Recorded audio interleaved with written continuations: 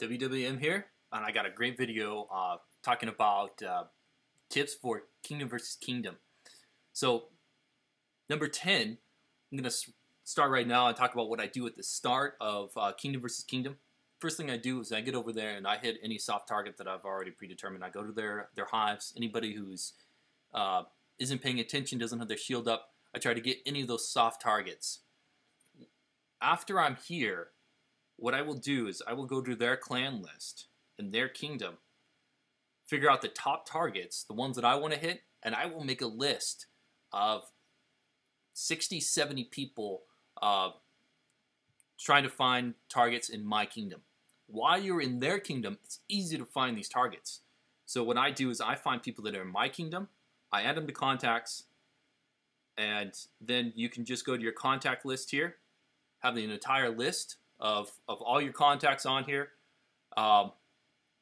This is a great way, so when you go back to your kingdom, I will go through here and I will look at the people, figure out what their active time is. If they're very active within the last 5 minutes, then I'll watch them and see if they're making any attacks. This is a great way to find people when you go back to your kingdom, all those active players that are getting all the points. I like to hit them at the beginning so they don't make any more points for their kingdom. A lot of their bigger players, if you can knock out their army right off the bat, kind of takes the wind out of their sails. The other thing I take advantage of is the lag. A lot of people are on at the beginning of the Kingdom versus Kingdom because they all start at the same time. So I go in there, I take advantage of that lag. It's great for the attacker. You know, they get the blue circle of death all the time.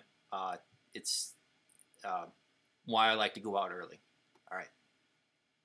Okay, number 9. I know this is going to seem really simple, but this is a great strategy. I use my clanmates' battle log to figure out who I want to attack, who's actively attacking. And when you do this, guys, click on the actual image and not the coordinates. The actual image will tell you where they are currently because they'll bounce around. So you just go to them here. These guys already put their shield up. But simple but very effective of killing some active users. So number 8 is use your watchtower. I know this seems pretty simple, but after, let's say you attack somebody out of the middle of nowhere, sit down, use your watchtower, you ported there, so you might as well just see who's active. But not only who's active and who isn't shielded, which is great, but also go and look and see who is mining. Because a lot of these guys will go out in the middle of nowhere, start mining these like 3s and 2s and 1 mines, thinking that they're going to be safe. But if you happen to be there, take a look at all of them. So we got somebody right here, for whatever reason, is mining in his own kingdom for Kingdom versus Kingdom, which for me is like you gave up completely, So let's go pay him a visit real fast. What I'm going to do is just boost this down because he might be watching.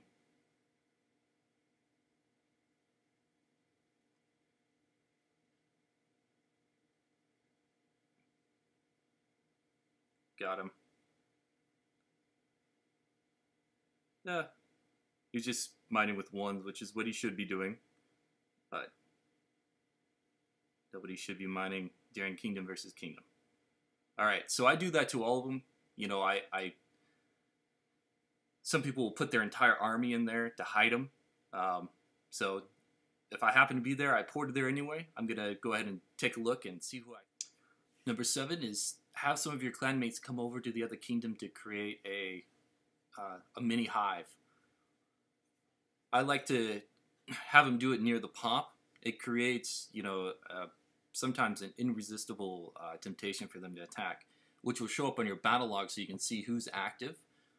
These are great also for setting up traps. And what you do is you just have 1 or 2 players with permanent shields on. We're going to have shields on anyway. And then the other players just hide their troops in there and then just feed resources to them. And then they give them back at the end of the Kingdom versus Kingdom. Tip number 6.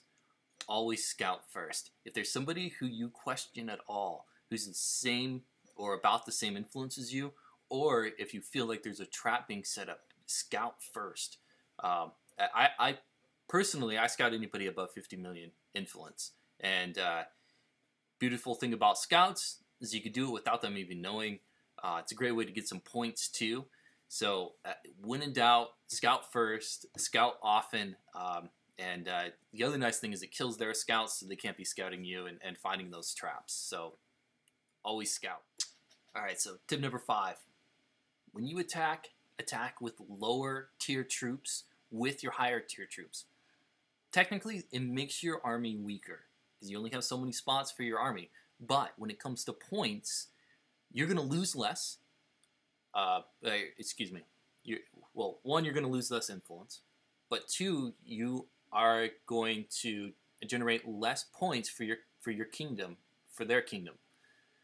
So you can see here, I lost 43 tier 1 troops. I only lost 86 influence. So their kingdom only made a few points, where I got 23,000 influence from this guy. So I created a lot of points for my kingdom. So the difference between the two of these was huge. So each one of my attacks, I try to maximize the amount of points that I can get for my kingdom. This next one, same thing here. I only lost a few T3s.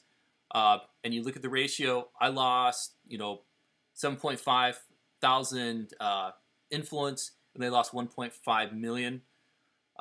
And I only lost some T3s, and they lost, some T4s.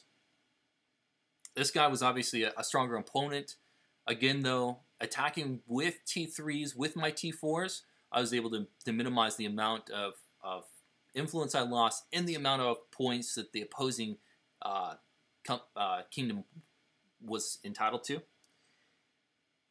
Here, I attacked with just T4s. I wasn't paying attention. Maybe I was just, attacking multiple targets. I only lost 51 T4 troops, but it ended up being a lot. The ratio between these two, was a lot tighter versus some of those other ones, which were complete blowouts. I might have even, not really, because they lost quite a few T4s here as well. But it was a closer margin. If I would have attacked with some T1s and T2s here, I could have saved my kingdom some points. So when you attack with lower tier as well. So the next one is number 4, and I would have to say this is probably the most important one, and that is getting your kingdom united as much as possible for kingdom versus kingdom. We try to have peace as much as we can in our kingdom. We start, using the line app, talking about our strategy. All the big clans will kick all the inactive players and burn them before the start of kingdom versus kingdom. When that starts, the other kingdom is going to come in and kill them anyway. So we might as well kick them, burn them, get the resources ourselves, and then we don't lose those points. We do that internally because we know who's who, if somebody's going to be active, but they're going to be on right before kingdom versus kingdom starts. That we try our darndest to keep a peace with the idea that, save our troops, go and attack when kingdom versus kingdom starts. So we do that by sharing reputations with the top clans. We also give back the silver that we get. We have round tables where everybody talks about, our alliances, and if somebody gets hit on a tile, we pay them back, stuff like that. Mistakes happen. So as much as possible, we try to keep peace within our kingdom. Tip number 3, you have to score at least 1 point in order to get the reward. And, the reward got a lot better. At the end of this, not only are you going to get the Dragon Cradle, but you're going to get that 7-day boost. This is great reward. If you go down our clan list, we're doing a pretty good job. We're not quite to the end. We only have just a handful of people that are going to get this reward, but the mass majority of people are going to get this reward. So at least get 1 point. Teleport over to the other kingdom, hit Invader 1 time, and you're set. So I'm going to show how I like to attack people. This is a recording that I took earlier of Kingdom versus Kingdom. I was trying to get some good shots. This guy was harassing one of clanmates, and I picked him up with the clanmate battle roster. And he attacked, put up his shield like he's supposed to. He did great. But for whatever reason, and I'm not quite sure, he drops his shield for a second, and I smoke him. So go through some of this dialogue. I'm over in the other kingdom right now. I have a couple troops out on a march. So I'm going to, after I talk to my clanmate here, I'm going to speed him up, get him back to my castle, just in case this guy drops his shield. And he does.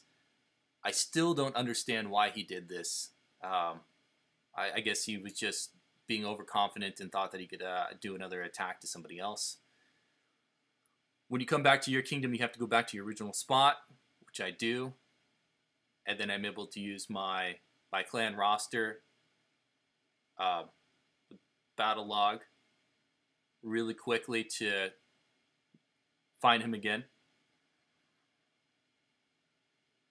There he is. Come over here. Now, this is what I want to point out right here. I do not port. I never port right next to somebody. They'll see you and they'll put up their shield immediately. I always port out of their flame of reference. And I believe that there is a little bit of a lag with march lines. So it gives you that half a second more to hit somebody who is very nervous and is going to put up a shield in a moment's notice. So you'll see here that I ported a good 10, probably 10 places away. And then what I do is I speed up. And this sole reason is why I use cavalry. I don't think that they're any better than any other troops. It's good to have a balance. I do this only because of their speed. And it's also why a lot of times when I'm attacking lower end guys like this, I don't send T5s either. I typically only do as high as T4 unless they're a really strong opponent. I'll use T5s, but for the most part, I just use T4s.